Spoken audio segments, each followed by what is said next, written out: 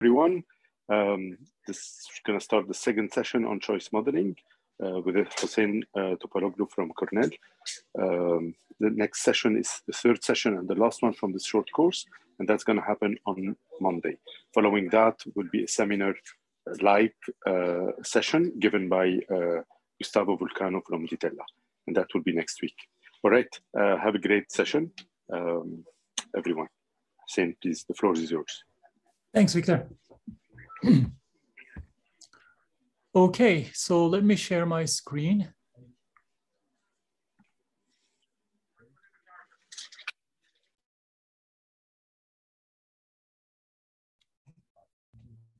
Good. And thanks again for making the time for the second session. As we go along again, like we did in the previous session, please, if you have a question, just jump in and interrupt and ask. And when I'm sharing screens, sometimes I don't get to see the videos on my screen. So again, please jump ahead and interrupt me. And if that's not a good point to ask a question, I have no problem saying that. Please give me another 2 minutes to finish what I'm talking about. But please do not hesitate to interrupt me. Let's try to make this as interactive as possible. Okay, so what did we do in the last session, in the previous session? In the previous session, we talked about random utility maximization principle as a way of modeling the choice behavior of the customers. And by using these generalized extreme value distribution for the random utilities, we obtained this whole broad class of choice models called the generalized extreme value models. And the multinomial logit and the nested logit models were two instances of the generalized extreme value models. And now we studied assortment optimization problems under the multinomial logit model and the nested logit model. So that's what we did. So today we're going to study assortment optimization problems under another choice model called the Markov chain choice model. Here again, we're going to study the standard static assortment optimization problem. And what I mean by the standard assortment optimization problem is that the firm is going to have a universal products. Within this universe, the firm is going to choose an assortment to offer to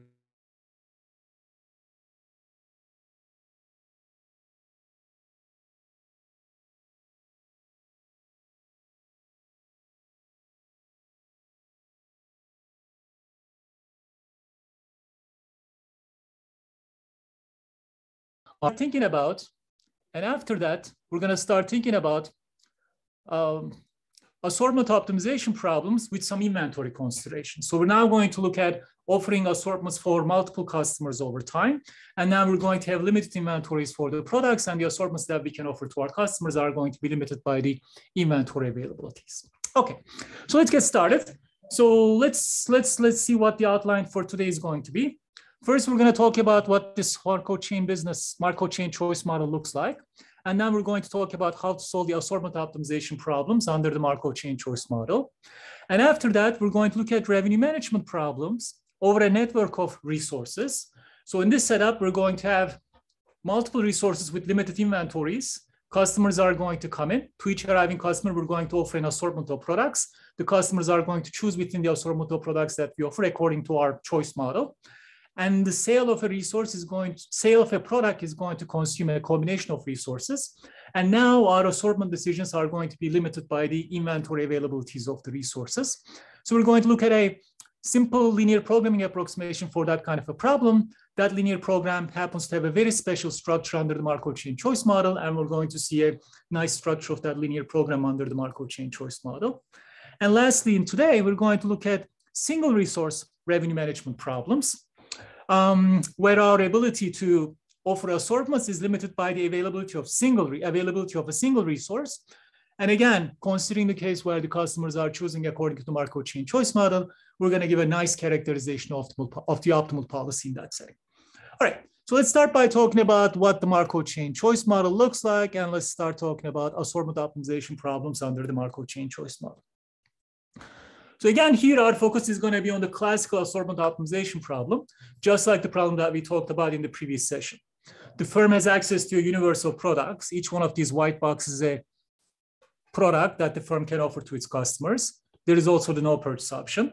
Within this universe, the firm is going to decide which assortment of products to offer to its customers. We offer this product, this one, and that one. And the customers are going to come in. They're going to make a choice within the offered assortment or decide to leave without the system without purchasing anything.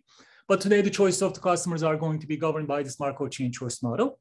And the goal of the firm, again, is going to be which assortment of products should it be offering to its customers so it maximizes the expected revenue from a customer visit. So that's going to be the general setup, at least in the first one third of the lecture today. So then let me tell you what this Markov chain choice model is. So let me tell you how this Markov chain choice model is going to work.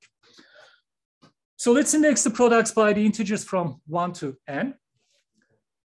Once the firm decides which assortment of products to offer to its customers, here's how the customer's choice behavior is going to work under this Markov chain choice model.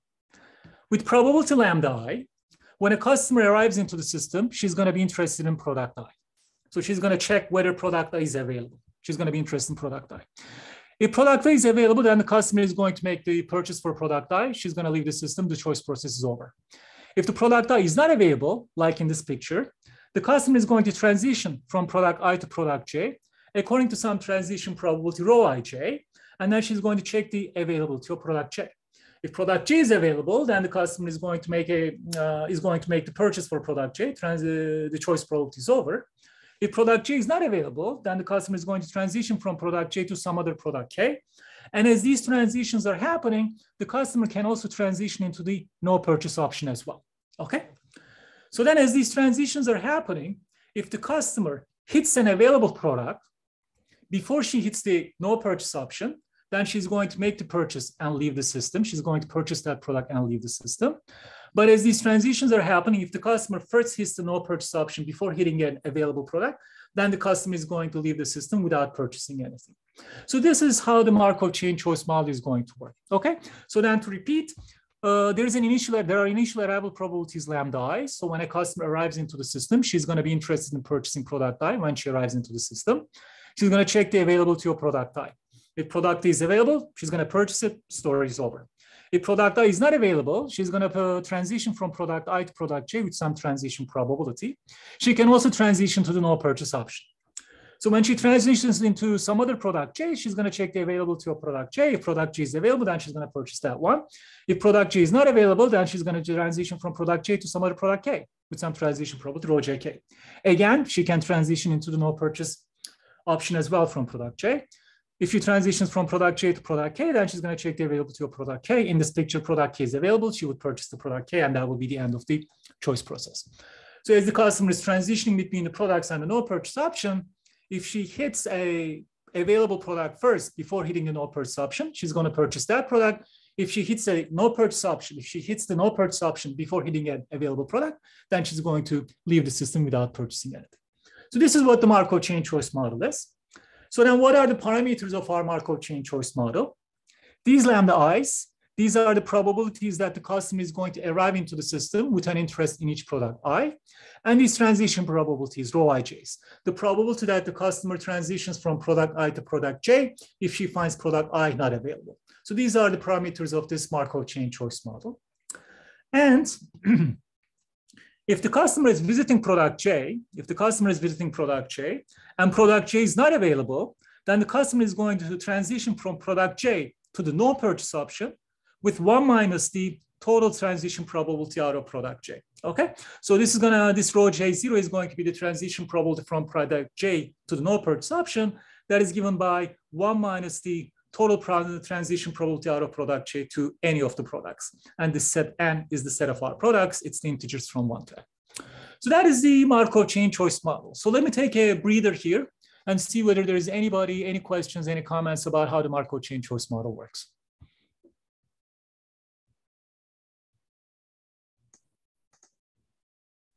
Hi, I had a question over here. Yes.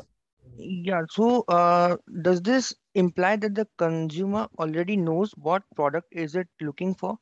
Because if it is a store visit, the consumer may not exactly know which one is it going to purchase. It may have a brief idea, but not a concrete idea. Yeah, so don't interpret this as what's going on in people's minds. Okay, so it's not like the customers are jumping over different products to make their customers' choices. Think of it like I wanna choose these transition probabilities and the initial arrival probabilities such that out of this choice process, the probability that the customer chooses each product is going to reflect what I observed in the data. So then don't think of this model as a structural choice model where we're trying to exactly replicate the thinking process or the true choice process of a customer, the mechanics of the choice process. This is a mathematical construction, and ultimately all I care about is I want to calibrate the parameters of my choice model, these transition probabilities and these initial arrival probabilities, so that if I offer a certain assortment, the probability that a certain product is going to be chosen out of that assortment is going to reflect, is going to match what I'm observing in reality, okay? So then don't think of it like, oh, when a customer is making a choice, she's jumping from one product to another. I think that's a better way to justify this model. Thank you so much. Great. My question was related. So has there been any attempt to explain the model in behavioral terms? As far as I know, I don't. And it's not easy. It's not hard to poke holes at this model when you think about it in behavioral terms. For example, here I can visit an unavailable product twice. Right? There's nothing that prevents me to visit product I twice. So I think it is hard to justify this model from a behavioral perspective.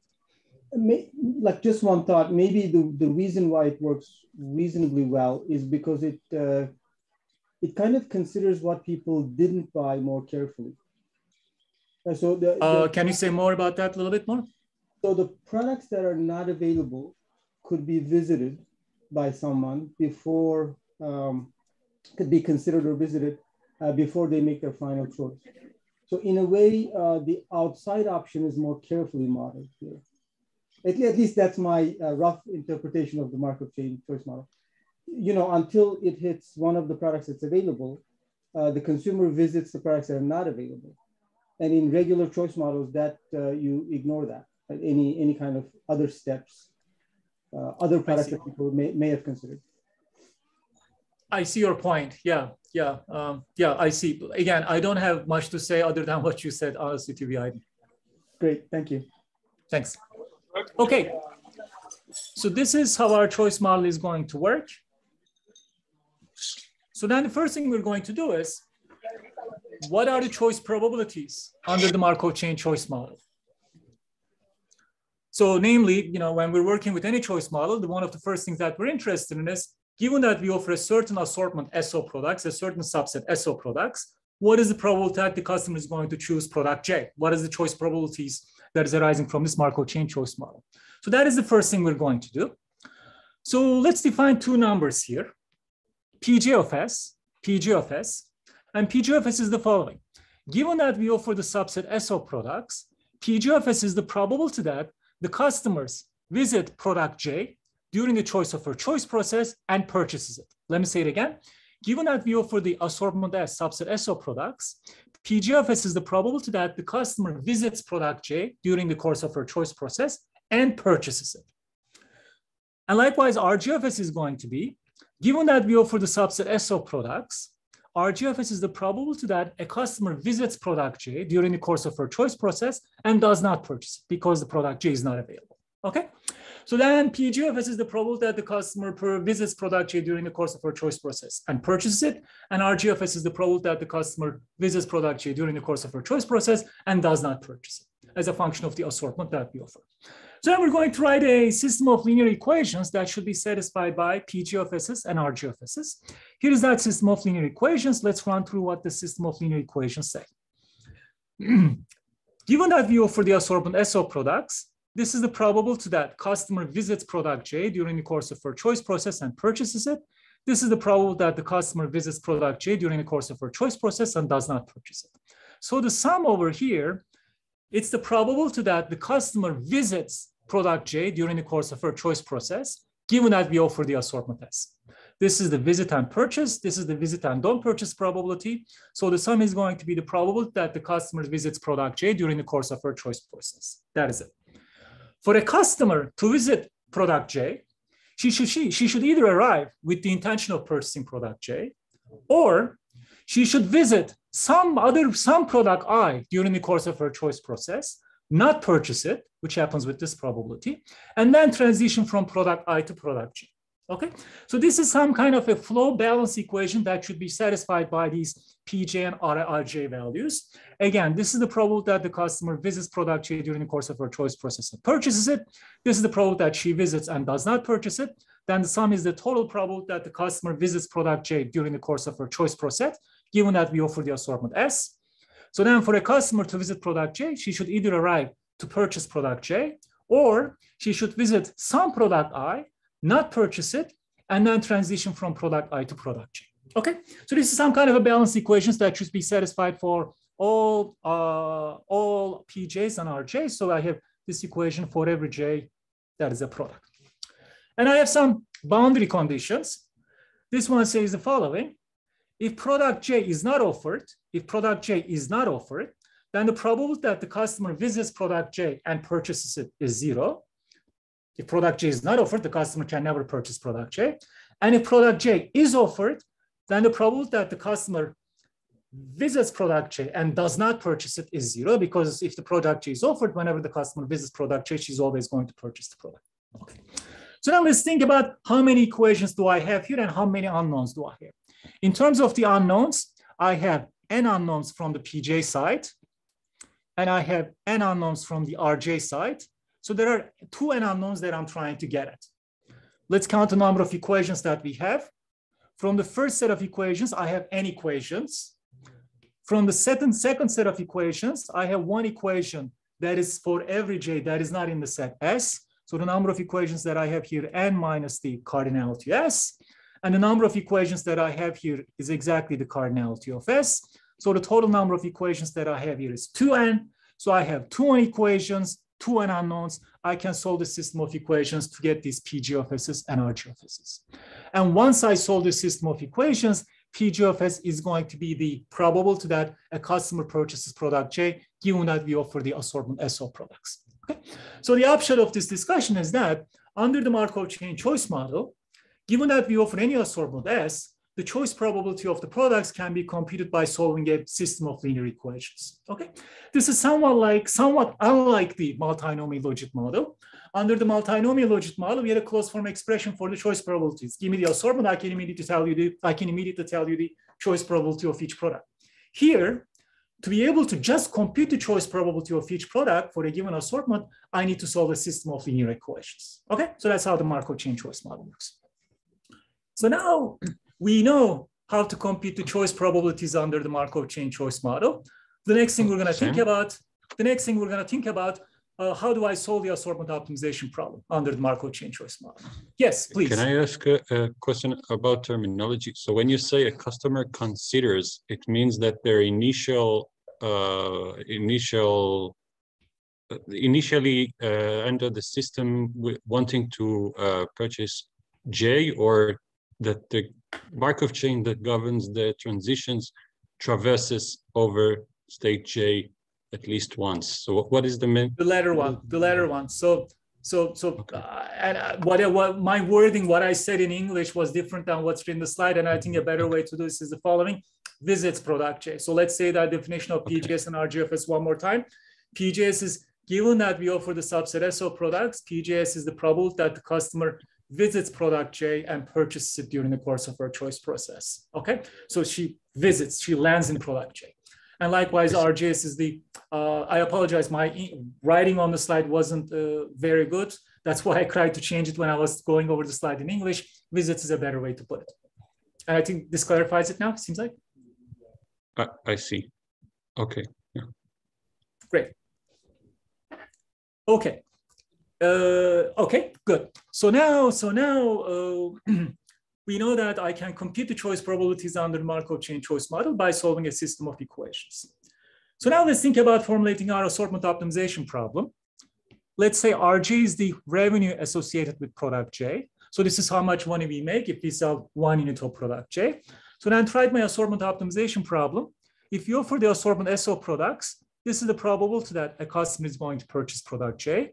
If she purchases product J, this is the revenue that we collect. At overall products, this is the expected revenue that we obtain when we offer the assortment SO products. And I'm trying to find a subset SO products to offer so that we maximize the expected revenue from a customer's visit.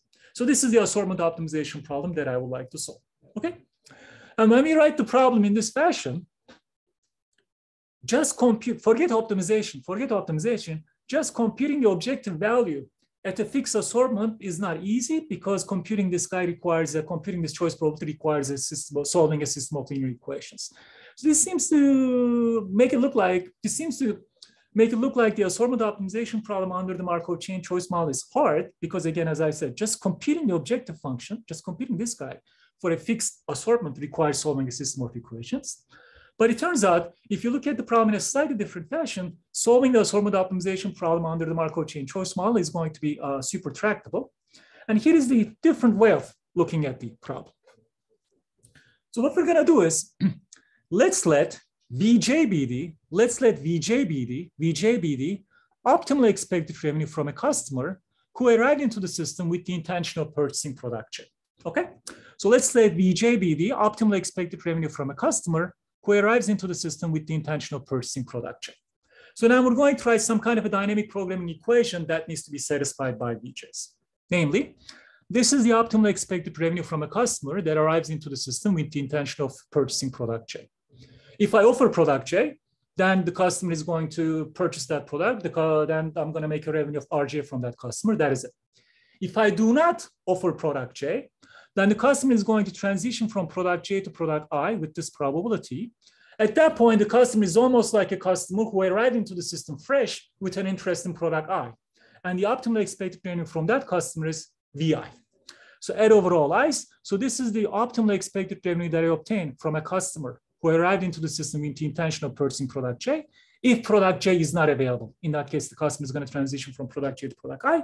And at that point, it's a customer who essentially arrived fresh with an interest in product I.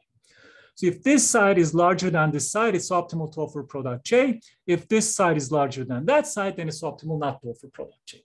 So this is the kind of Bellman equation that should be satisfied by Vj's. So if I can find Vj's that satisfies this Bellman equation, then I can check if this is larger than this, then it's optimal to offer product J. If this right-hand side is larger than the left-hand side, then it's optimal not to offer product J. So then we can solve the assortment optimization problem under the Markov chain choice model by using this kind of a dynamic programming kind of an argument. And if you compute Vj's that satisfy this Bellman equation, then the optimal assortment is given by, as we said, look at all the products J, such that this left side in the Bellman equation is greater or equal to the right-hand side. Those are the products that are optimal to offer in the optimal assortment. Furthermore, if I again compute Vj's that satisfy this Bellman equation, what is the optimal expected revenue from a customer? Well, this is the probability that a customer arrives into the system with an interest in product J. And this is the optimal expected revenue from a customer who arrives into the system with an interest in product J. And overall customers, this is going to be the optimal expected revenue from a customer. Okay, so this essentially almost gives us a full solution for the assortment optimization problem under the Markov chain choice model. Find Vj's that solve this Bellman equation. If this side is Rj is greater than the right-hand side in the Bellman equation, offer product J, otherwise do not offer product J. That's all there is to it. Okay, and let me say one last thing. How do I find Vj's that satisfies this system of equations? How do I find Vj's that satisfy this Bellman equation? One way to do that is to solve a linear program. Here's what that linear program looks like. I want Vj to be the maximum of Rj and this sum. So in my constraints in my linear program, I'm going to put two constraints. Vj is greater than or equal to Rj, and Vj is greater than or equal to the expected revenue from a customer if I let the customer transition out of product J. So I said Vj is greater than or equal to this side, and also Vj is greater than or equal to that side in my constraints. And on top of that, in the objective function, I'm going to minimize the sum of if you like, the optimal expected revenue from a customer, lambda j times Vj's. And I'm going to minimize this objective function. So if you try to minimize that objective function, what is going to happen? We're going to try to push these Vj's as small as possible. If you try to push Vj's as small as possible, Vj is going to get stuck at the maximum of Rj and this sum. So when I solve this linear program, Vj is going to be exactly equal to the maximum of Rj and this sum. So by solving this linear program, I'm going to be able to get the Vj's that satisfy the Bellman equations that's on the top. On top of that, since VJs are going to be the values of VJs that satisfy this Bellman equation, the optimal objective value of this linear program is also going to correspond to exactly the optimal expected revenue from a customer. So the objective value of this linear program is also going to automatically return the optimal expected revenue from a customer in my Markov chain choice model. Okay, so now done. We know how to solve the Markov chain choice model's assortment optimization problem. Let me again take another pause point. And I'm also checking some of the discussion that went on chat. So just to make sure that I'm not missing any questions. Okay, let me take another pause point and see anybody has any comments or questions. So just to understand the trade-offs here, you want to choose, in a sense, you want to choose an assortment that will balance the probability that at the end the customer will not purchase anything, but on the other hand, not to offer them the low revenue, the too many low revenue options. That's exactly what it is, and that is the trade-off that's prevalent in all the assortment optimization problems that we talked about last time, and also here as well, right? If you offer too few products, then the customer may go to the no purchase option. You lost the customer. If you offer too many products, then that may require offering low revenue products. Then if the customer hits that, you're making bad revenue. That's precisely the trade-off. Here, multinomial logit, nested logit, this is the fundamental trade-off. Exactly. Great, thanks. That's a good point. That's good to emphasize. Anybody, anything else? Good. Okay, this linear program is going to come handy. So let's try to make sure that we register this linear program. So this is the linear program that we need to solve whenever we need to solve the assortment optimization problem under the Markov chain choice model with these revenues, with these transition probabilities, and with these initial arrival probabilities. Okay, good. So then I'm going to show you a few structural results for the assortment optimization problem and the choice probabilities under the Markov chain choice model. Especially this structural result that we're going to look at is going to feel a little bit unmotivated right now, but later on in the talk, you're going to see exactly the motivation, exactly why we need this structural result. But nevertheless, let's go ahead and show the structural result. It's going to help us to maybe relax our muscles, flex our muscles a little bit. But also the structural result is going to be very handy later on in the talk. Here is the structural result that I would like to show. We're going to show that if the revenue of each product increases by the same constant, then the optimal assortment in our Markov chain choice model assortment optimization problem, the optimal assortment becomes a larger assortment. This is the structural result that I want to show. Again, it feels unmotivated right now, but you're going to exactly see why we need this structural result later on in the talk when we talk about assortment optimization problems with inventories. So, okay, the result that we want to show is if the revenue of each product increases by the same amount, same constant, then the optimal assortment becomes a larger assortment. Let me try to tell you exactly what we're trying to show. Okay. Here is the assortment optimization problem. Here is the assortment optimization problem under our Markov chain choice model. When we increase the revenue of each product by the amount delta, when the revenue of each product is increased by the amount delta. Let's call that optimal assortment as S delta. So S delta is the optimal assortment when the revenue of each product is increased by delta. Okay. So now we know that in order to compute S delta, I need to solve this kind of a Bellman equation. So let's say VJ delta is the optimal expected revenue from a customer who's arriving with the intention of purchasing product J when the revenue of each product is increased by delta. So to compute these VJ deltas, I need to solve this kind of a Bellman equation. Then we know that once I solve this Bellman equation, the optimal assortment when the revenue of each product is increased by delta is obtained by if this guy is larger than this guy, then it's optimal to offer product J. If this guy is larger than the other one, then it's optimal not to offer product J. So once we compute these VJ deltas, the optimal assortment that we have when the revenue of each product is increased by delta is given by this expression. So these are things that we already know. So what we want to prove is the following. If we increase the revenue associated with each product by an amount delta, the optimal assortment is larger when compared with the case when we don't increase the revenues at all. So that's the result that I want to prove, okay? Why do I want to prove this? It's going to be useful later on in the talk. So let me not try to motivate this more than that, okay? So that's the result that we would like to prove. When we increase the revenue of each product by an amount delta, the optimal assortment is going to be a larger assortment when compared with the case when we do not increase the revenues of the products by delta. Okay, so that's what we're going to prove. So we're going to start with a pretty intuitive observation. Here's the intuitive observation we're going to start with, right there. And what is that? This is, remember, the optimal expected revenue from a customer who arrives into the system to purchase product J, given that I increase the revenue of each product by the amount delta. This is the optimal expected revenue from a customer who arrives into the system with the intention to purchase product J when the revenues are not increased at all.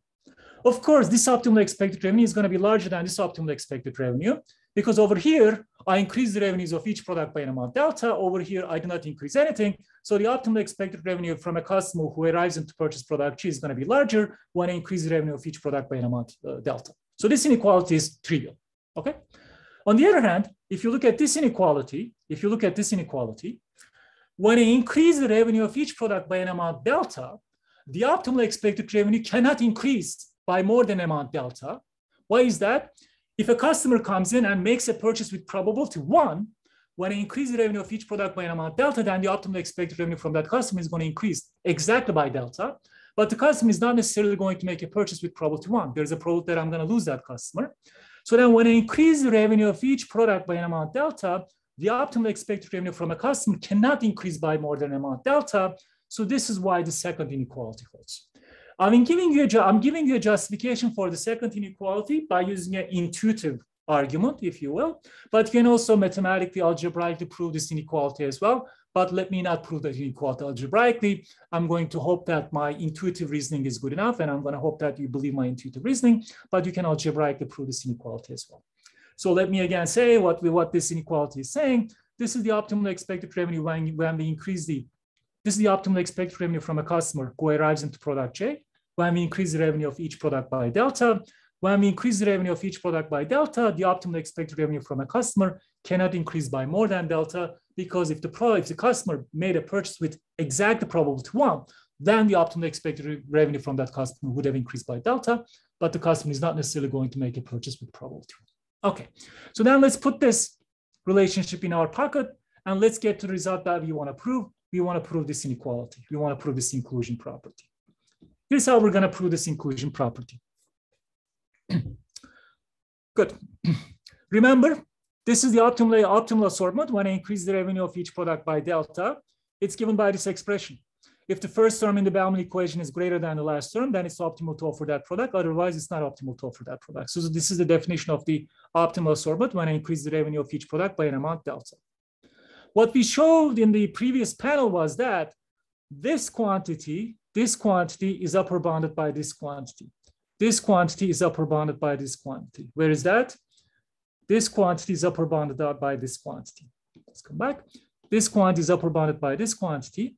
So if I replace this guy by something larger, I made the right-hand side of this inequality by larger. So I made this inequality harder to satisfy. As a result, this set is going to be a smaller set. So I made this inequality more restrictive. So as a result, this set became a smaller set. Okay, good. The next thing I'm going to do is, I'm going to distribute this rho ji over this term, and I'm going to distribute this rho ji over this term. If I distribute rho ji over this term, that's what I obtain. I'm going to, if I distribute rho ji over this term, what is that going to give me? Delta times the total transition probability out of product J, delta times the total transition probability out of product J.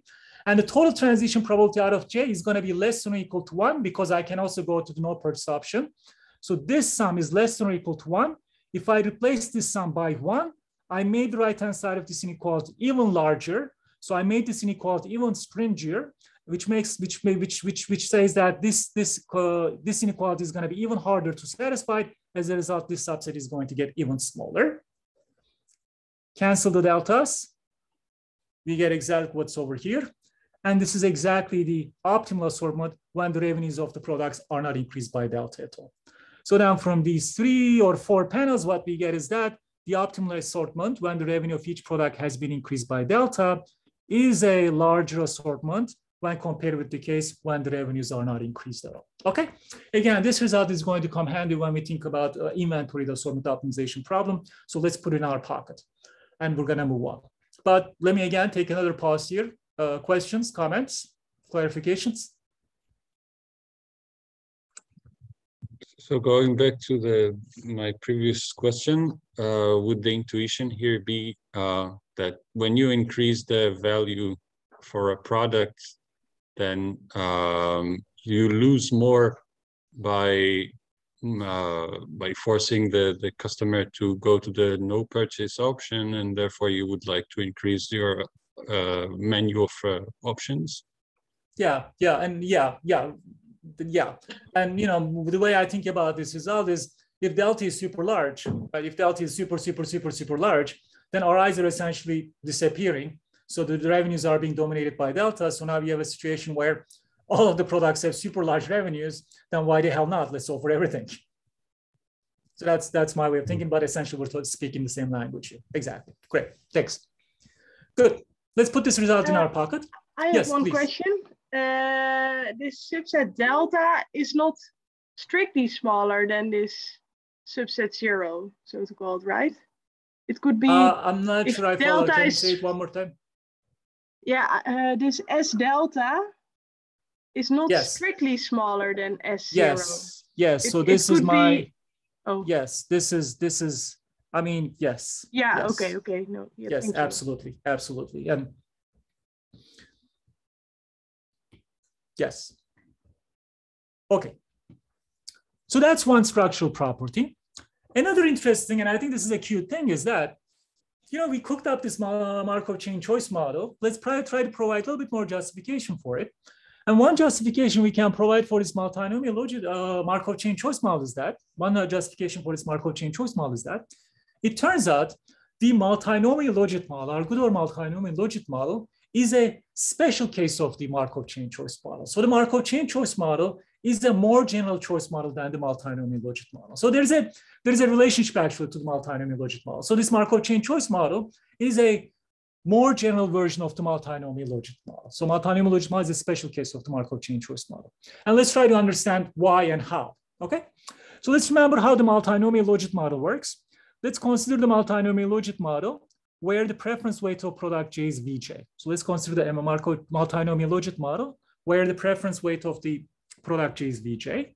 So then under the multinomial logic model we talked about last time, if you offer the subset S of products, the probability that customer purchases product J is given by the preference weight of product J divided by the preference weight of all available options, and the preference weight of all available options being the preference weights of all the products in the offered assortment and the preference weight of the no purchase option. Here we normalize the preference weight of the no purchase option to 1. So these are the choice probabilities under the multinomial logic model. Okay. It turns out that interestingly, give me any multinomial logic model, I can calibrate the parameters of the Markov chain choice model such that the choice probabilities under my Markov chain choice model exactly match the choice probabilities under the multinomial logic model for any assortment for any product. Okay, so give me any multinomial logic model, I can calibrate the parameters of the Markov chain choice model such that the choice probabilities under the Markov chain choice model is going to be exactly equal to those under the multinomial logic model. Okay, so as a result, I can always mold my Markov chain choice model into a multinomial logic model. As a result, multinomial logic model is a special case of the Markov chain choice model. So then let's show this result. Let's argue this result. Okay, so what I want to show is that give me any multinomial logic model, I can calibrate the parameters of my Markov chain choice model such that my Markov chain choice model produces the same choice probabilities. Here's that. So give me a Markov multinomial logic model. Give me a multinomial logic model with preference weights Vj. Give me a multinomial logic model with preference weights Vj. I'm going to construct a Markov chain choice model with these initial arrival probabilities and with these transition probabilities. So my initial arrival probabilities are preference weight of product I. The initial arrival probability at product I is the preference weight of product I divided by 1 plus the total preference weight of all available options. So this is my notation. Let me clarify my notation. When I write V of S, read that as the total preference weights of the products in assortment S. Okay. So now give me any multinomial logic model with preference weights Vj. I'm going to construct a corresponding Markov chain choice model where the initial arrival probability for product I is given by preference weight of product I divided by the preference weight of everything, all products. And also the transition probability from product I to product J is preference weight of product J divided by the preference weight of everything as well. We're going to be able to show that if I calibrate my Markov chain choice model in this way, then for my Markov chain choice model, the choice probability of product J is going to be exactly the choice probability of product J under the multinomial logit model. Also, these RG of S's happen to be coincidentally, these RG of S's, this is the visit probability for a product that we do not, that's the probability that a customer visits a product and does not purchase it. That also has the same form, and that also has the same form as the one that we have under the multinomial logit model. So that's one of the interesting things about the Markov chain choice model. Give me any multinomial logit model. If I choose the initial arrival probabilities like this and the transition probabilities like this, then the choice probabilities that's coming out of the Markov chain choice model is going to look exactly the same under the multinomial logit model. Again, remember, this is exactly sum over J and S, Bj. So this is precisely the choice probability under the multinomial logit model. So then let's verify this. Let's verify this. If I have a Markov chain choice model with these initial arrival probabilities and these transition probabilities, setting RG in this fashion, I'm sorry, PG in this fashion and RG in this fashion, indeed satisfies those flow balance equations for the Markov chain choice model. There you go. Let's do that. Here's the linear system of equations that we said we need to solve to compute the choice probabilities under the Markov chain choice model, right? So this is the system of equations that we need to solve to compute the choice probabilities under the Markov chain choice model. Let me try to boil this system of equations to their essence. So we have one of these equations for every product. We have one of these equations for every product. So here's what we're gonna do. Let me look at this equation. Let me look at this equation when I'm thinking of a product that is not offered. Let me look at this equation when I'm thinking of a product that is not offered. Well, if a product is not offered, PG of S is 0, so I can drop this guy. And when a product, so I can drop this guy and only left with RG of S, keep lambda J on the right-hand side. And we know that for every offered product, RG is 0. So I can do sum for every product that is offered, Ri is going to be 0. So I can only take the sum over the products that are not offered. So this equation and this equation are identical to each other for the unoffered products, because for the unoffered products, PGSs are going to be 0. Let me again distill these equations to its essence for the offered products. For the offered products, what does this equation look like? If a product is offered, then RG is going to be 0. So if a product is offered, this guy goes away. So we're only left with PJ on the left-hand side. Keep lambda J. And again, as we said, for the offered products, RJs are always 0. So then when I look at the sum, it's enough to take a sum only over the unoffered products. So this case for unoffered products and this case for the offered products is capturing what's written here with these boundary conditions. So these two guys are exactly equivalent to these two guys. I'm going to work with the equations that are written in blue. So then what I would like to show is that if I calibrate my Markov chain choice model with lambda i's being like this, preference weight of product I divided by the total preference weight of everything, with rho ij is calibrated like this, preference weight of product J divided by the preference weight of everything, then setting PJs and RJs in this fashion satisfies those flow balance equations that I had on the next page. Let's verify them. Let me verify this equation. Let me start with the right-hand side. I choose lambda J to be the preference weight of product J divided by the preference weight of everything. So I just replace lambda J by that. Take a sum over all I that is not in S. I choose rho ij to be preference weight of product J divided by the preference weight of everything. And I'm trying to verify that if I choose RIS as the choice probability under the multinomial logit model, I'm going to satisfy the system of equations. So then let me replace RIS as the choice probability under the multinomial logit model. We want to make sure that this is going to satisfy RJS, where RJS is the choice probability again under the multinomial logit model for product J. Let's check this out. So I end up with this. This is lambda J, sum over all I is not in S. This is rho ij. This is Ri of S, the solution that I'm checking. Let's do the arithmetic. I have Vj divided by the total preference weight here. Vj divided by total preference weight here. Factor that out. So you got a 1 left over here, 1 left over here, and you have this sum left over here. There's that sum left over here. Good. Keep this guy, keep that guy. if I take this sum, what am I going to have? If you equate the denominators, you're going to have 1 plus the preference weight of everything in S plus the preference weight of everything that is not in S. 1 plus the preference weight of everything in S, the preference weight of everything that is not in S. That is going to be 1 plus the preference weight of everything, divided by the 1 plus the preference weight of everything in S. Cancel these two things. What do I have on the right-hand side?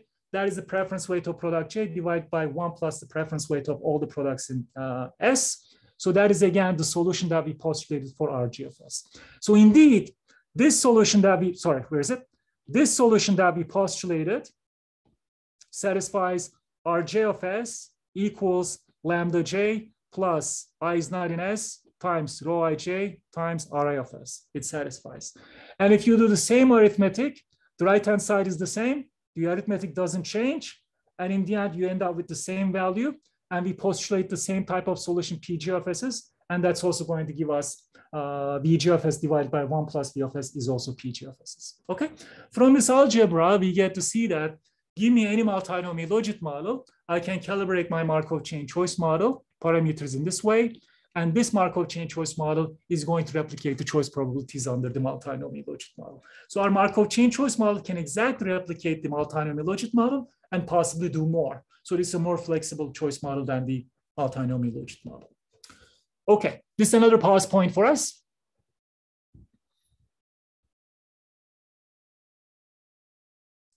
Great.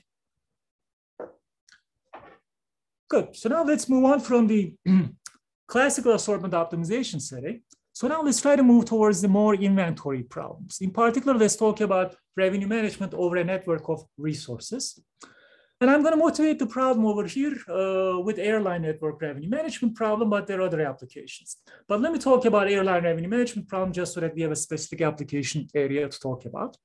So what we're going to do here is that we're going to focus on the network of flight legs that are being operated on a particular departure date. So this is my departure date, and the airline is operating all these kinds of flights between these locations. We've got all these flights, and these flights have limited capacities.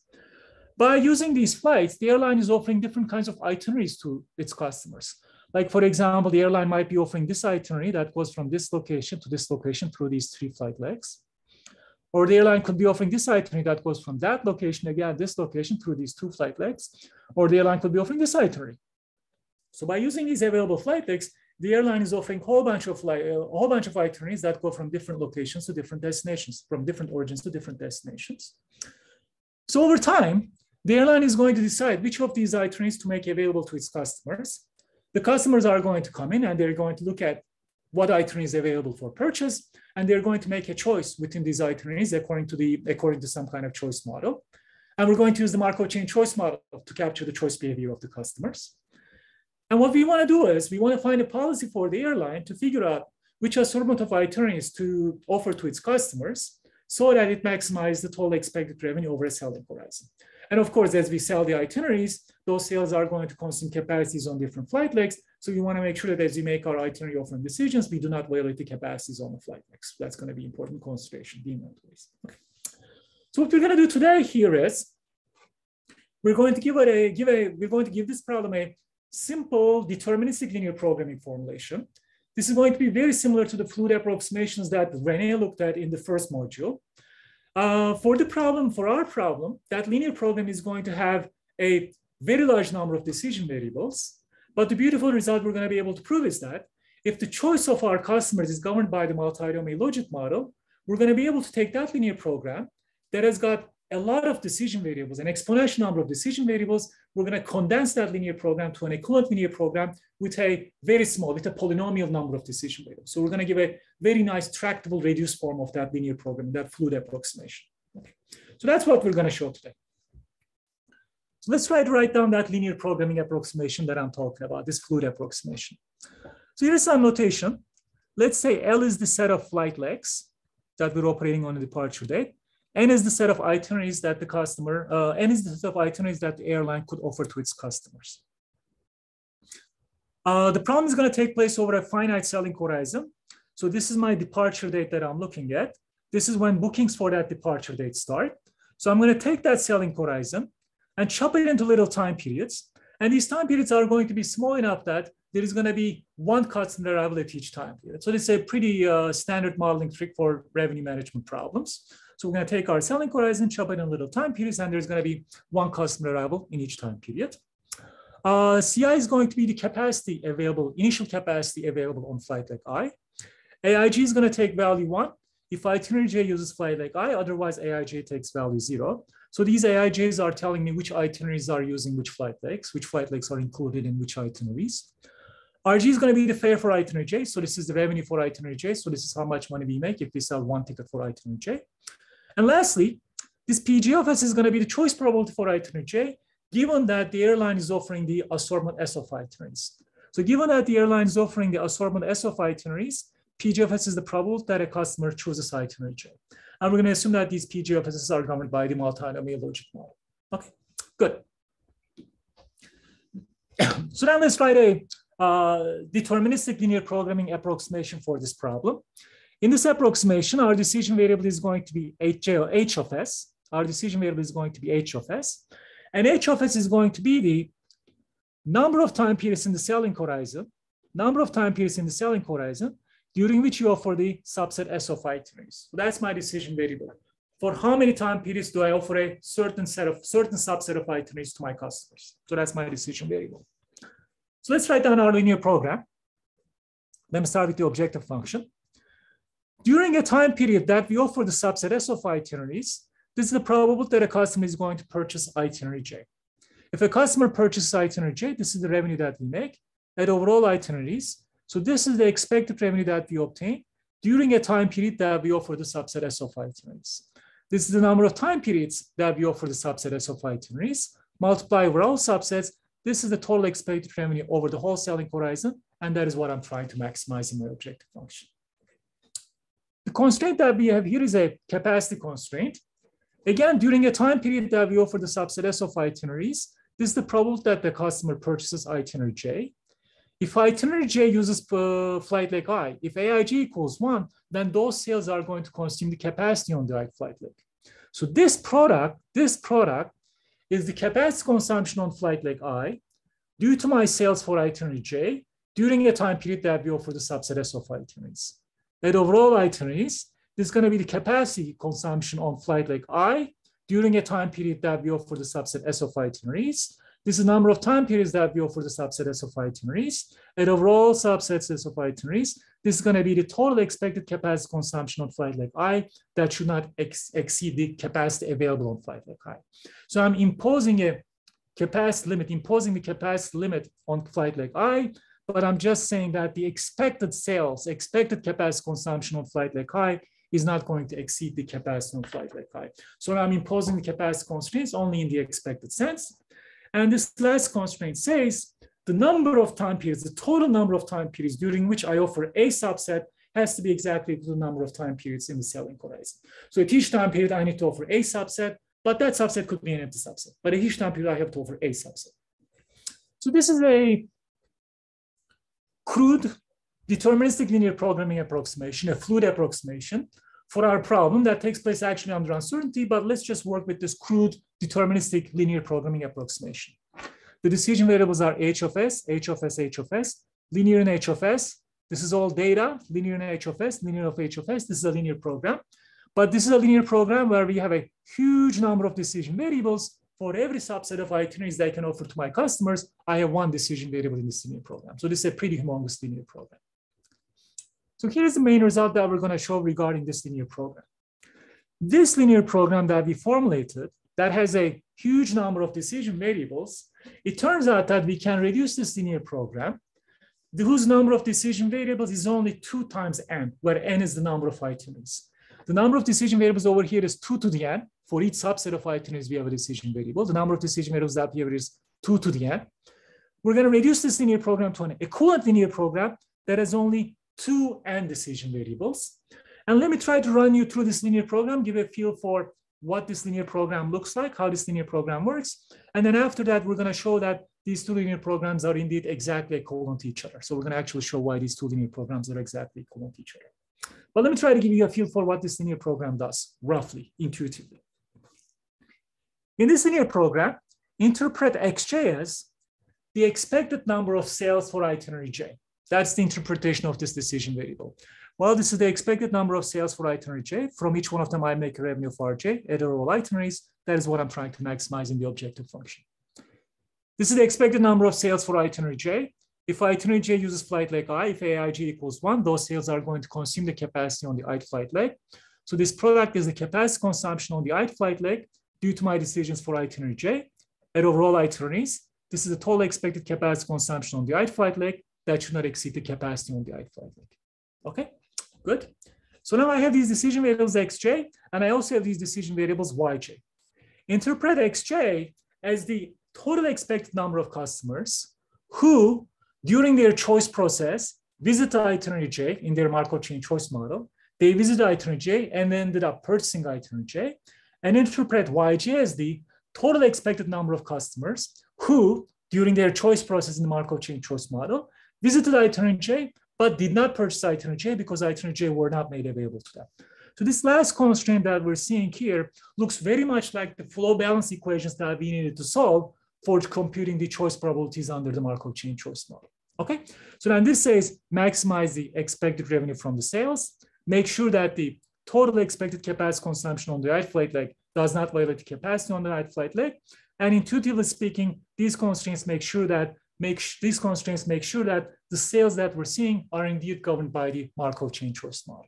Okay, and now we're going to see why this linear program that has got only 2 indecision variables and roughly, number of flight legs plus number of itineraries type of number of constraints is 100% identical to this really big wide linear program. We're going to see the equivalence between the two. Okay.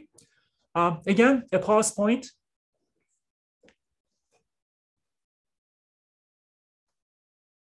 Good.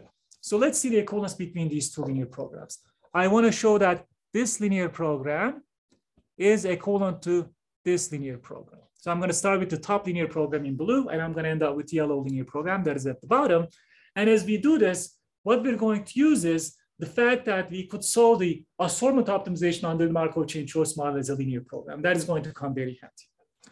Okay, let's do that. Can I ask a question? Yes. Yeah.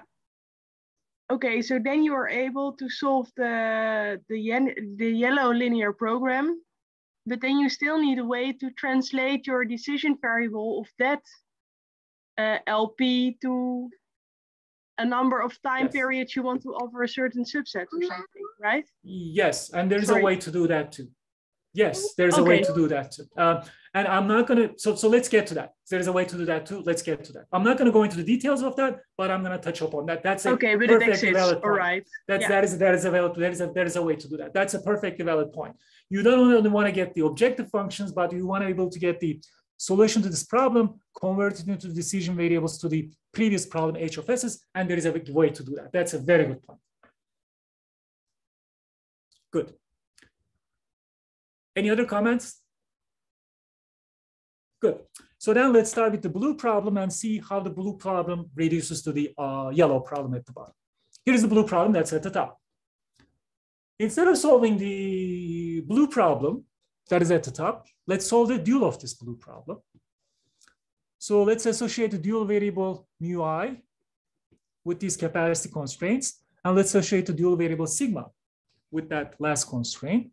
And let's write the dual of that blue problem. What do we got? What do we got? Ci times mu I added over all I, t times sigma in the objective function, and I'm minimizing the objective function in the dual. There is one decision variable, there is one type of decision variable in the primal h of s. So let's write the constraint in the dual problem that corresponds to the primal decision variable h of s. What do we got? The coefficient of h of s in this constraint is this much. So then that much multiplied by mu I added over all I. The coefficient of hs in this constraint is 1, so plus another sigma. The coefficient of hs in the objective function is this much. That is greater than or equal to the coefficient of hs in the objective function. And then I have this constraint for every s because I have one decision of h of s for every s. So this is the dual of the big linear program that I would like to solve. So these two problems are 100% equivalent to each other. One is the dual of the other one. So far, so good. What I'm going to do next is I'm going to shuffle this constraint a little bit. Let me take this left-hand side throw it to the right-hand side. So I'm not going to do anything except that take this term on the left-hand side, take this term on the left-hand side, throw it to the right-hand side. There is that. So I just shuffle that constraint. So now one useful observation is the following. In the objective function, I'm trying to make this objective function as small as possible. I'm minimizing. So I'm going to try to make sigma as small as possible. If I make sigma as small as possible, if you push sigma as small as possible, it is going to bump into the largest one of these terms over every subset. So when I push sigma as small as possible, when I'm optimizing this problem, sigma is going to be exactly equal to the maximum of these guys over every subset. So in an optimal solution, sigma is going to be exactly equal to max of these guys over every subset. So I can replace sigma by the max of these guys over every subset and forget about this constraint. Let me do that. I replace sigma by the max of these guys over every subset, and then forget that constraint. So this guy is precisely the dual of the big linear program that I would like to solve. So far, so good. Okay. So I wrote down the dual of the original linear program that I would like to solve as a min-max problem. In the outer min problem, I'm minimizing over mu's. In the inner problem for fixed mu's, I'm maximizing over the assortments. I'm maximizing over the assortments for fixed mu's in the inner problem. Good. So the optimal objective value of this problem, the optimal objective value of this max problem is going to depend on the choice of mu's. So let me denote this max as, let me denote the optimal objective value of this maximization problem as, let me denote the optimal objective value of this maximization problem as G of mu. There's it. So if I denote the optimal objective value of this maximization problem as G of mu, then this becomes my dual. And here's the definition of G of mu. So then this is still the dual of the original problem that I would like to solve, except that I hid a lot of the dirty business into this G of mu. So let me work this G of mu function a little bit. What is this? What is this G of mu function? If you realize, this is precisely the assortment optimization problem. This is precisely the assortment optimization problem under the Markov chain choice model. I'm finding an assortment S to offer. If I offer the assortment S, this is the probability that the customer purchases product J. And if the customer purchases product J, I'm making a revenue of this much. So for fixed mu, this is precisely the assortment optimization problem under the Markov chain choice model, where the revenue associated with product J is this much. And I know how to solve the assortment optimization problem under the Markov chain choice model by solving a linear program. There is that linear program. Get these VJs, which was the optimal expected revenue from a customer who arrives in my Markov chain with an intention to purchase product J. Put the constraint that says VJ is greater or equal to the revenue of product J. In this problem, the revenue of product J is this much. Put another constraint that says VJ is greater or equal to the optimal expected revenue from a customer when the customer transitions out of product J according to the transition probabilities. So VJ is greater or equal to this much. And then in my objective function, minimize the optimal expected revenues over all customer types. So remember, this was the minimization LP that we solved to find the optimal assortment to solve the assortment optimization problem under the Markov chain choice model. So then this shows that I can compute this G of mu business for a fixed mu by solving this minimization problem. I can compute this G of mu by solving this minimization problem where the decision variables are just VJs. So let me replace this G of mu by this minimization problem. There you go. I'm minimizing over mu's at the other problem. And for fixed mu's to compute the G of mu's, I need to solve this minimization problem. That is the LP that computes my G of mu's here. This is the LP that computes my G of mu's here. So now the dual of the problem that I would like to solve, the dual of my big linear program, has been formulated as a min problem. In the outside min, I'm minimizing over mu's. In the inside min for fixed mu's, I'm minimizing over VJs. But since it's a min problem, instead of first minimizing over V's and then minimizing over mu's, I can minimize over mu and V's all at the same time because it's a min problem. Let's minimize over mu and V's at the same time. So then this is the dual of the original linear program that I would like to solve. And if you take the dual of this problem, what did I do here? If you take the dual of this problem, this is precisely the problem that we end up. And this is the simple linear program that I was showing you at the beginning of this part of the talk, okay? So that is what it boils down to. It's a simple duality argument, and using the fact that we can use the assortment optimization problem under the Markov chain choice model by solving a simple linear program. So then we inject that linear program into our big dual, if you like. Okay, This problem is known as the sales-based linear program. And the reason people call this as the sales-based linear program is that my decision variables is now not what assortments I offer to my customers. My decision variables are now the expected sales that I make for each itinerary, but I need to include these additional constraints that ensures that the sales that I make for each one of these itineraries are going to be consistent with the Markov chain choice model. But again, this linear program shows that under the Markov chain choice model, I do not need to solve this humongous LP. I can just solve this reduced LP form, and it's these two linear programs is going to have the same optimal objective values. And one of the comments was, Laura's comment was, I'm not really satisfied by just showing that these two problems have the matching optimal objective values. I want to be able to show the fact that if I get the optimal solution to this problem, I can recover an optimal solution to the big linear program that we have at the beginning. And I'm not going to go into the details of that, but that is also possible to do.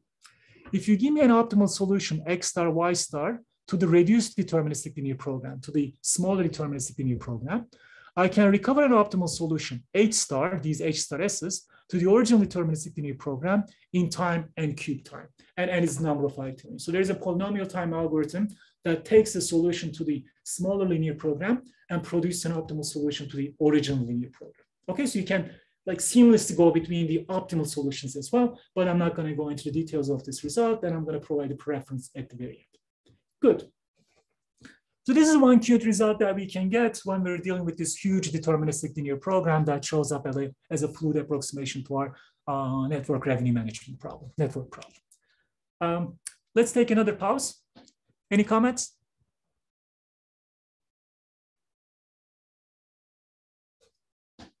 Good. So the next thing we're going to do is we're going to look at another revenue management problem that takes place over time. But in this revenue management problem, our assortment decisions are going to be constrained by the availability of a single resource. In the previous case, we have a bunch of flight legs, so our assortment decisions was constrained by the availabilities of multiple flight legs. Now we're going to think about a revenue management problem where the assortment decisions is constrained by a single resource. We're going to write a dynamic program for this revenue management problem, and we're going to see a very nice characterization of the optimal policy when, again, customers are choosing under the Markov chain choice model. Okay, so here's the problem that we're going to look at. Again, I'm going to couch the problem in the airline revenue management setting. So let's look at a single flight leg that is being operated between a particular origin and a particular destination.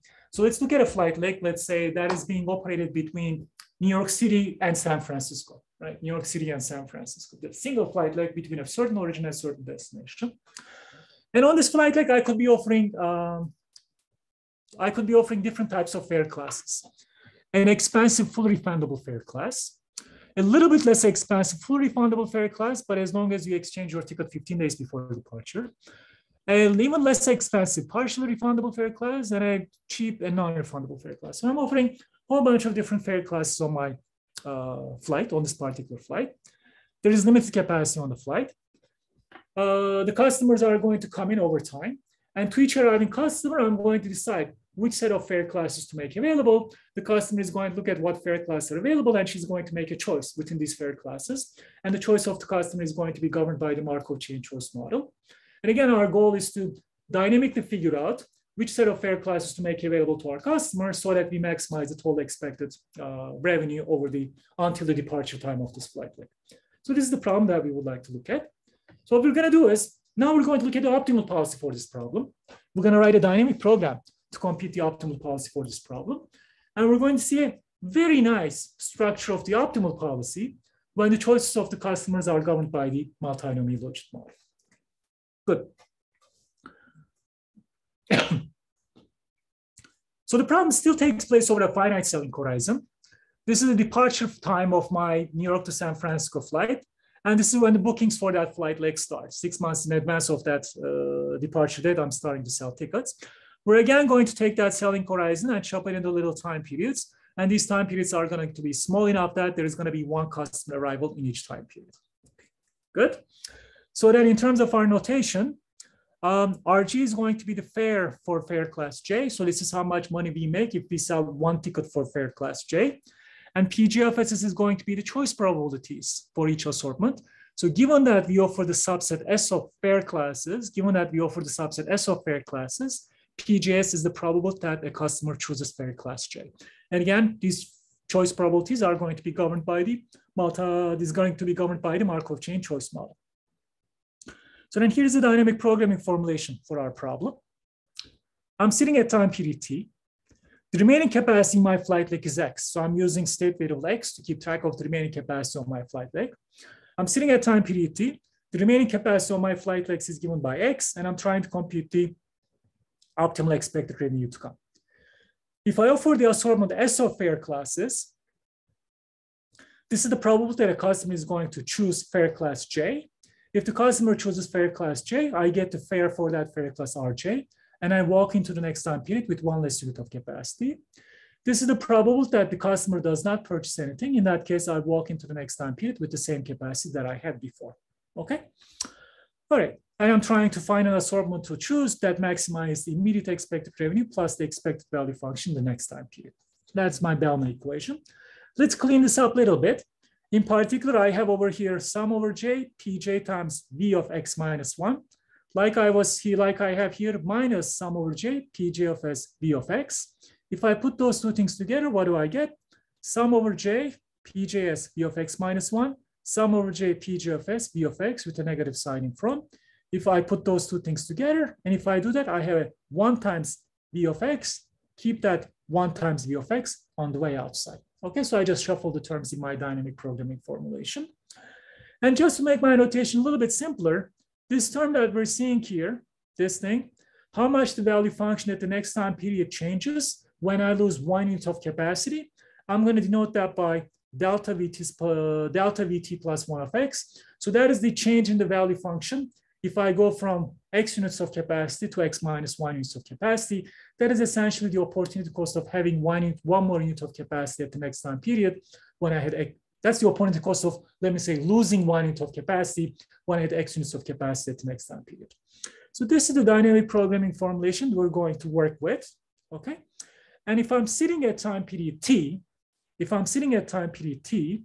the remaining capacity on my flight is X, then this is the optimization problem that I need to solve to find the optimal assortment of fair classes to offer. Let me say it again. According to this dynamic program, if I'm sitting at time period T and the remaining capacity on my flight leg is X, then this is the optimization problem that I need to solve to find the optimal assortment of fair classes to offer. So this maximization problem is going to drive the optimal assortment that I need to offer at time period T, given that remaining capacity on my flight leg is X. Let's stop here for a second and let's see if everybody's on board with the dynamic programming formulation for this single flight leg revenue management problem. And we're going to try to characterize the structure of the optimal policy for this single flight leg problem. Good. So then, here's a list of structural results for this single flight leg dynamic assortment optimization, dynamic network revenue management problem, if you like. The first thing that we can prove is the following.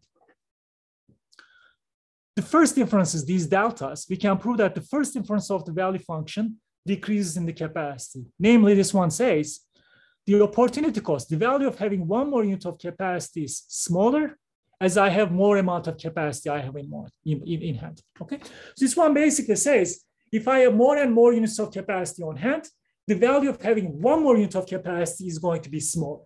So there is marginal decreasing value from having additional units of capacity. So that's one structural result that you can prove by working with that dynamic program. If I have 10 units of capacity, if you give me 1 more unit of capacity on top of that, versus if I have 100 units of capacity, and if you give me 1 more unit of capacity on top of that, when I have 10 and you give me more, the value that I can grab from that that extra capacity is going to be more. If I have fewer units of capacity, the extra value from an additional unit of capacity is going to be larger. So that is the first structural result that we can prove. So that one says the value of an additional unit of capacity becomes smaller as I have more capacity available on hand. The second structural result says the following. The first difference of the value function gets smaller as I get closer to the departure time. So this one says if I have X units of capacity, and if you give me 1 more unit of capacity, the value that I can extract from that additional units of capacity is going to get smaller when you give me that capacity later in the selling horizon, which again makes sense. If I have X units of capacity on hand, and if you give me one more capacity, if you give me that capacity earlier on, then I can do more with that capacity. The value of that capacity is going to be larger. If you give me that capacity later in the selling horizon, the extra value from that additional capacity is going to get smaller. So the value of an additional unit of capacity gets smaller if you give me that capacity later in the selling horizon. So this one again says the value of an additional of capacity decreases as there is less time left until the departure time of the flight leaves. If you give me the capacity later on, I can do less with that capacity. These two results are very classical results for these kinds of single resource revenue management problems. And actually Rene, in his module, showed similar results when there was no choice behavior, but we can prove analogs of these results when there is choice. And I'm not going to the details. I'm not going to go into the proofs of these results, but I can give you references of these results at the end. So we're not going to prove these two results. But by leveraging these two results, we're going to show two very interesting properties. This property says the following. As we have more capacity available at a time period, then the optimal assortment offer becomes a larger assortment. Let's see, if I have 10 units of capacity that I have available at a time period, I'm going to offer this assortment of fare classes. Versus if I have 20 units of capacity available at a time period, I'm going to offer a larger assortment. So if I have more capacity available at a certain time period, the optimal assortment offer is going to get larger. What does it say? Well, if you're stuck with larger and larger amount of capacity at a certain time period, what are you going to say? Oh dear, I have way too much capacity on hand. I got to liquidate all this capacity. And the way to liquidate this capacity is to offer a larger assortment. So that's one structural result that comes out of the optimal policy for this dynamic assortment optimization problem, for this single leg revenue management problem. Another structural result that we can prove is this last one. And that one says, if I have a certain amount of capacity on hand, and I'm getting closer to the departure time with that certain amount of capacity, the optimal assortment also gets larger. So what I mean by that is, let's say I have 5 units of capacity on hand, and I'm getting closer and closer to the departure time with that 5 units of capacity on hand. So the departure time is getting nearer and nearer. Again, I'm going to say, oh dear, I got this 5 units of capacity on hand. I'm getting closer and closer to departure time. I got to liquidate, and the way to liquidate is again to offer larger and larger assortments. If I'm getting closer to the departure time with the same amount of capacity I have on hand, the optimal assortment offer is going to be a larger and larger assortment. As I get closer to time, departure time, I'm going to have little and more and less time to liquidate inventory. So to liquidate faster, I'm going to offer larger assortments. So in our remaining time, we're going to see where these two structural results are coming from. And these two structural results are going to strictly exploit the fact that the customers are choosing under the Markov chain choice model. Okay, good. Any comments at a high level from these structural results before we dive into these two properties?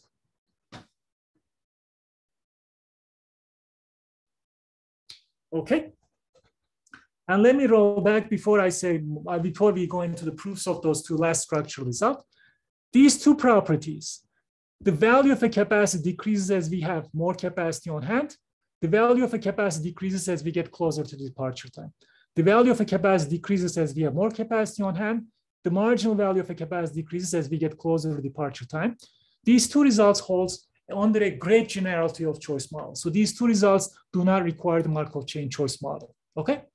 These two results though use the specific structure of the Markov chain choice model. These two hold under great generality. They do not necessarily require the Markov chain choice model, but these two are going to require the Markov chain choice model. So now let's show this result. Let's show this one, which is saying, as we have more and more capacity left at a certain time period, the optimal assortment to offer is going to be a larger assortment. Let's show that result. Here's what we want to show. Let's say I'm sitting at time period T, and the remaining capacity on my flight leg is X. According to my dynamic program, this is the problem that I need to solve to find the optimal assortment to offer. That's coming from my dynamic program. And let's also say I'm sitting at time period T, and the remaining capacity on my flight leg is X plus 1, then this is the problem that I need to solve with the remaining capacity X plus 1.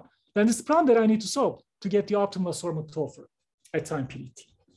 So according to my dynamic program, this is the optimal assortment to offer at time period T when I have X units of capacity. this is the optimal assortment to solve, optimal assortment to offer when I have X plus 1 units of capacity. What we want to show is that if I'm sitting at time period T with more and more capacity, I'm going to say, well, I have more and more capacity on hand. I got to liquidate. I got to offer a larger assortment. So what we want to show is that if I'm sitting at time period T with more capacity left on hand, the optimal assortment is going to be larger when compared with the case when I had less inventory on hand. So I want to show that this assortment is a larger assortment when compared with the case I had X units of inventory. Again, these are all soft. These are all soft. Okay, good. So now I want to show that this assortment is a larger assortment than this. That's what we're trying to do. And here's how we're going to do that. Let's look at the optimization problem that I need to solve in order to compute the optimal assortment, given that I have X plus 1 units of inventory. This is the problem that I would like to solve. Equivalently, I'm going to write this problem as add and subtract delta VT plus 1 of X. So these two things are added and subtracted. So these two problems are perfectly equivalent to each other. So I just added and subtracted delta VT plus 1 of X. Okay, so these two problems are equivalent to each other. But now, if you look at this term, what is this? This is the marginal value of an additional unit of capacity when I have X units of inventory. This is the marginal value of additional unit of capacity when I have X plus 1 units of capacity. We've seen in the structural properties, as we have more units of inventory on hand, the value of an additional unit of inventory goes down. So this number is less than this number. So this number, this number is less than this number. Because again, in our first structural result, we said the value of an additional unit of capacity gets smaller when I have more capacity on hand. So this difference is a positive number. This difference is a positive number. And let me denote that difference as delta. A big delta, let me put over here. So then, if you compare this problem that computes the optimal assortment when I have X plus 1 units of inventory with this problem when I have that computes the optimal assortment when I have X units of inventory, well, in this problem, the revenues of the products are Rj minus delta Vt plus 1 of X. In this problem, the revenues of the products are Rj again, delta Vt plus 1 of X, plus a positive term added on the top of each one of the revenues. And in the very first portion of the talk, we saw that if you increase the revenue of each product by a constant factor delta, the optimal assortment gets larger. So in this problem, the revenues of the products has been increased from this amount with an amount delta. So as a result, the optimal problem in this assortment optimization problem is going to be larger than the optimal assortment in this assortment optimization problem. So this assortment is going to be a larger assortment than this assortment. That's how we get that. It's only coming because of the fact that this term is a positive increment on the revenues of each product when I compare these two assortment optimization problems. Okay, good. Any questions, any comments about this structural result? Good. So then what we obtain is that in our optimal policy, as we have more and more capacity on hand, the optimal assortment offer becomes a larger and larger assortment. And there's a very nice implication of that result. So let me again, the last thing I'm going to show you today, the policy implication of this structural result. So let's say I'm sitting at a certain time period and I have, let's say, 5 fare classes that I can offer to my customers. Let me think about the optimal assortment of fare classes to offer to my customers as a function of the remaining capacity on hand. So I'm sitting at a certain time period. I have 5 fare classes to offer to my customers, and I'm looking at the optimal assortment of fare classes to offer to my customers as a function of the remaining capacity. Let's say when I have largest amount of remaining capacity, the optimal thing to do is to offer the largest assortment. And what we've shown is that if I have smaller and smaller amounts of capacity, the optimal assortment is going to be a smaller and smaller assortment. So let's say the picture looks like this. If I have full capacity, I offer everything. If I have 1 less unit of capacity, I still offer everything. 1 less unit of capacity, I still offer everything. Let's see if I have this amount of capacity, I stop offering product 5. And again, from our structure result, we know that if I have fewer and fewer amounts of capacity, the optimal assortment offer is going to get smaller and smaller in the weak sense. So let's see if the capacity gets smaller and smaller, I still offer these 4 fare classes. If the capacity goes below down this, then I stop offering fare class 4. And if the capacity gets below this number, I stop offering fare class 3, and so on and so forth. So we now shown that the optimal assortments of fare classes to offer at different capacity levels has this picture. As I have smaller and smaller amount of capacity left on hand, the optimal assortment is going to shrink. That's the structure that we proved already. Okay. So then, if I want to implement the optimal policy, here's how I can think of the optimal policy. The optimal policy says the following. Well, there is a protection level for fare class 5 such that if the remaining capacity on my flight leg is smaller than this quantity, it's optimal not to offer fare class 5. If the remaining capacity on my flight leg is greater than this quantity, it's optimal to offer fare class 5. So there is a cutoff value for the capacity on my flight leg such that if the capacity is less than that cutoff value, it's optimal to not to offer fare class 5. Otherwise, it's optimal to offer fare class 5. I call it as the protection level for fare class 5. Likewise, there's a protection level for fare class 4 that says if the remaining capacity on your flight leg is greater than the protection level for fare class 4, then it's optimal to offer fare class 4. If the remaining capacity on your flight leg is less than the protection level for fare class 4, it's optimal not to offer fare class 4. So then, because of this picture, we have this cute policy structure that says the following. For every fare class, I can associate a protection level such that by comparing the remaining capacity on my flight leg with the protection level for fare class J, I can immediately decide whether I should be offering fare class J or not. Let me say it again. For every fare class J, I can associate a protection level such that by comparing the remaining capacity on my flight leg with the protection level for fare class J, I can decide whether fare class J should be offered or not. This is a very different way of implementing the optimal policy. In our original dynamic program, our decisions were which assortment of fare classes to offer to our customers. We were thinking about which assortments to offer. We were thinking about all of these fare classes as an assortment, as a bundle. But now we're saying that we can implement the optimal policy by comparing the remaining capacity on my flight leg with the protection level for fare class J. And if the remaining capacity is less than the protection level for fare class J, do not offer fare class J. So I can make the decisions to offer each fare class one by one by comparing the remaining capacity on fare class J with the protection level for fare class J. So I can make an offer, not offer decision for each fare class J individually by comparing the capacity with the fare class with the protection level for that fare class. So this is now a very sort of like an intuitive or a much simpler way of implementing the optimal policy rather than thinking of bundles, assortments of fare classes. And again, this structure is coming because of the fact that our problem is driven by our choices are driven by the Markov chain choice model. So this Markov chain choice model is a big choice model.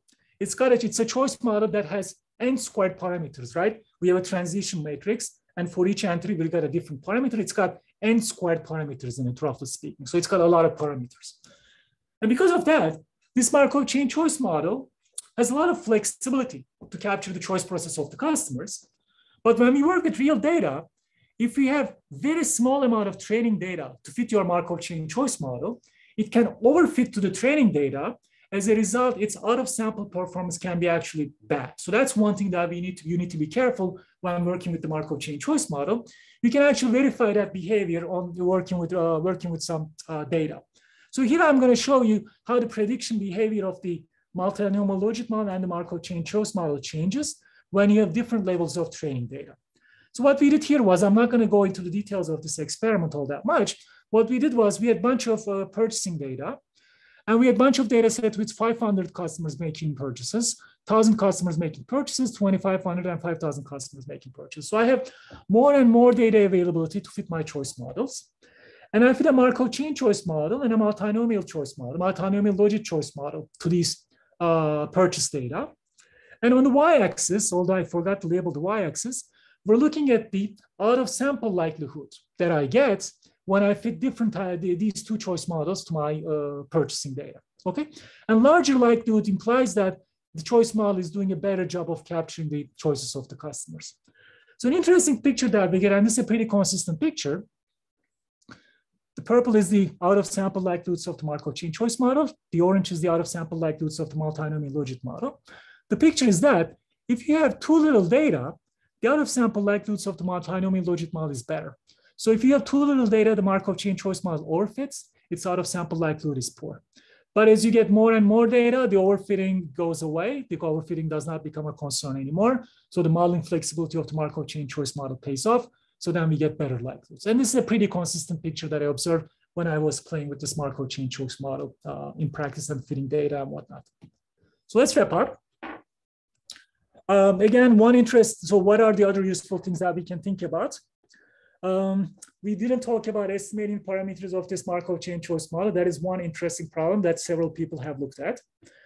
Another interesting thing we can think about is in the multinomial logit model, many times people express the preference weights of the products as a features of the products. Like as a, you know, if you're thinking about computers, you can estimate the preference weight of a computer as its price, RAM, CPU speed, weight, and whatever. One of the undesirable aspects of the Markov chain choice model is it's not clear how to parameterize the transition probabilities and the initial arrival probabilities as a function of the features of the products. So that is one undesirable aspect of the Markov chain choice model. It's hard to parameterize as a function of the features of the products. There is more work needs to be done. This is going to be the last lecture we're going to do on assortment optimization. So we talked about multinomial logit, nested logit, and the Markov chain choice model. There are many other choice models that we did not touch. And one important choice model, class of choice models, are these choice models that are called the preference list-based choice models. And I'm going to give references on that at the very end in the next lecture, in the next slide, I'm sorry. But that is one big class of choice models that we did not touch upon at all. And lastly, when we looked at the assortment optimization problem under the Markov chain choice model, we did not consider any constraints on the offered assortment. There is work on incorporating constraints in assortment optimization problems. When we put constraints on assortment optimization under the Markov chain choice model, the problem becomes a whole lot more difficult. The solution strategies becomes a whole lot more involved. And I'm going to give you a reference for that as well. But again, that complicates the problem quite a bit under the Markov chain choice model. So let me wrap up with some references. Again, this is a super incomplete list of references, but I tried to fit everything in one page. This is the paper that started it all. This is the first paper on the Markov chain choice model. And then after that, I played around with this Markov chain choice model a little bit as well. And this is the paper that does constrained assortment optimization under the Markov chain choice model. Okay. And I was thinking about these preference list-based choice models. These are three very nice references on the preference list-based choice models. There is some work on estimating the parameters of the Markov chain choice model. This is something on estimating the parameters of the Markov chain choice model. There's actually a very nice sort of like a survey-like paper that looks at a bunch of choice models and look at the prediction ability of these different choice models. That is that paper. This deterministic fluid approximation, this big linear program that we talked about, goes back to these two papers. These are the first papers that studied that big deterministic linear programming formulation. And this is the paper, this is the first paper that studied that single leg revenue management paper for which we characterize the structure of the optimal policy. And lastly, our reduced linear program for this Markov chain choice model, you know, from thinking about assortments of itineraries, we thought about the sales for the itineraries. That result was proven for the multinomial logit model in this paper. So that's kind of like the first sales-based linear program that was proven for the multinomial logit model. So I'm going to stop here. And also I should, again, as I said, this is a super incomplete set of references. There are many, many different choice models that are left over here that are not sort of, that did not we go over. And although I did not put in my slides, I should emphasize that Aydın is in the audience. There's actually another very cute choice model that is utility-based that Aydın worked on, which is called the exponomial choice model, that is based on characterizing the utility of the utilities of the products by negative of the exponential random variables. That is also a very nice reference. Get in touch with Aydın. I'll take in all these in the audience here for that choice model. There's actually a lot of interesting things that you can do under exponential distributed utilities as well. Again, with my apologies for not including that in my references.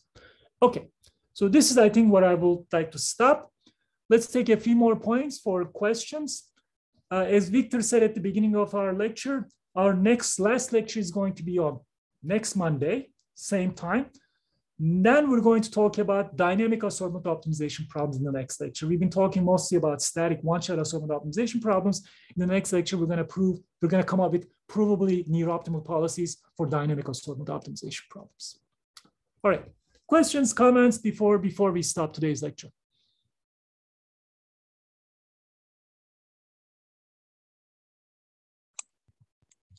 So in the single leg problem, can you say something about how the optimal policy looks? For example, when T is very large, would you always start with one product, which is the most profitable one, and then slowly increase your assortment? Or? That's a very good point, and that's if T is large enough, I would bet my next salary that is going to be the structure of the optimal policy. If T is super large, then right, what are you going to do? Let me take my chances at the super largest revenue product, and let me see if I can push that product to a customer and then gradually increase your assortment. And of course, if T is very large, and I'm starting with some, if T is not, let's not say very large enough.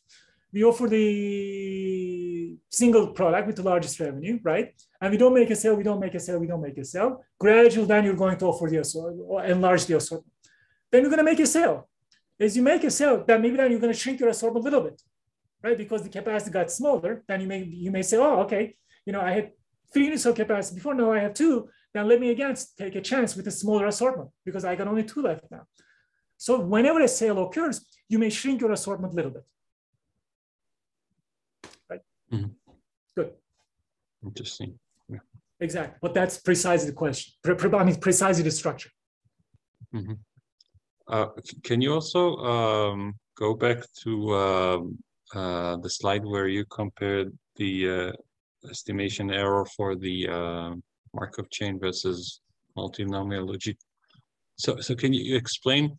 So given that the Markov chain is a strict generalization of the multinomial logic model, what explains the fact that for small data samples, for small data, this the MNL outperforms the MC? These are out of sample likelihoods. When you train the models, if you look at the in-sample likelihoods, the in-sample likelihood of the Markov chain choice model is always going to be smaller than the in-sample. The in-sample likelihood of the Markov chain choice model is always going to be better, larger than the in-sample of the multinomial logic model. This is the in-sample likelihood. The test. But okay, then in the sample, we may overfit. When we do testing out of the sample, we may screw up, right? This is like the classical regression picture. So let's imagine that we have these points. Mm-hmm. If I fit a line, it's going to look like this. And I'm trying to out of sample performance, I'll be doing okay. But if I fit a, whatever, a 6-degree polynomial, it may look like this, then the out-of-sample performance may look pretty crappy. That's the same. Yeah. Right? So that's purely a problem of overfitting. Precisely. Okay, I see. I would think so. Yes. Mm-hmm. I see. Yes. Thank you. Great, of course. I have a question about the slide as well. How many products were in the assortment? Do you remember that? Yes, 10. 10 only, okay. Yeah. 10. So 10, which means that, for the Markov chain choice model, we were estimating 100-ish parameters. Yeah, and more, right? You also need to estimate the 100 plus 10, essentially. Yeah.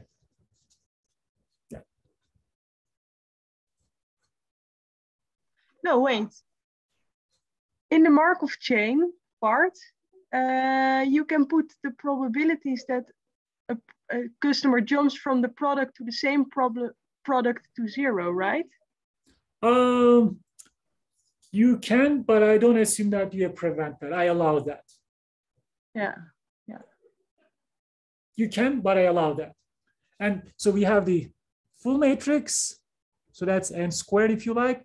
And also we have, this is the rows, and we have the lambda vector, that's another n. That's why I said 100 plus 10.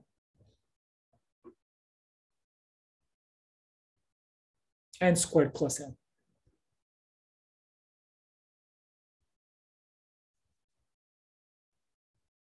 Good. Any other questions? Okay.